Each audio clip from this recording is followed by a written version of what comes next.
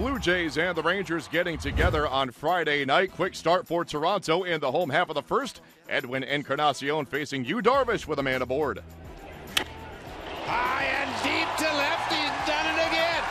Two-run home run, Encarnacion. 2-0 Jays. It is Encarnacion's 31st on the year.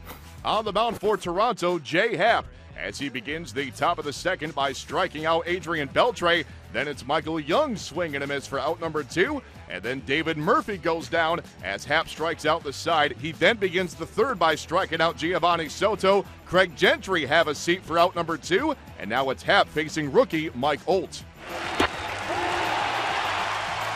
Jay Happ is dealing. Strikes out 6 in a row, 7 in the ball game. And those 6 consecutive strikeouts ties a Blue Jays franchise record. It is still 2-0 Toronto. Bottom 5 now, it's a 2-1 Toronto lead. Anthony Gose sends the shot into shallow center field. Craig Gentry, the diving attempt, but the ball eludes him.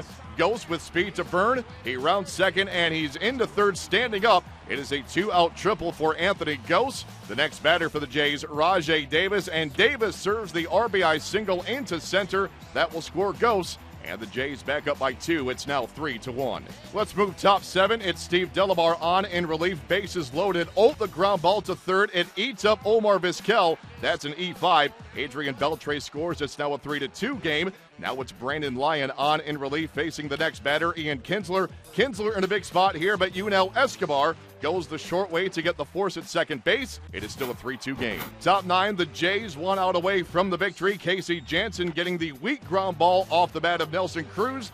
That is how this one ends as Toronto earns the 3-2 victory. Jay Happ works 6 innings for his 9th win, while Yu Darvish takes the tough luck loss despite striking out 10 over 7 innings. The 7th time this season that Darvish has recorded a double-digit strikeout game. That is tops in the major leagues.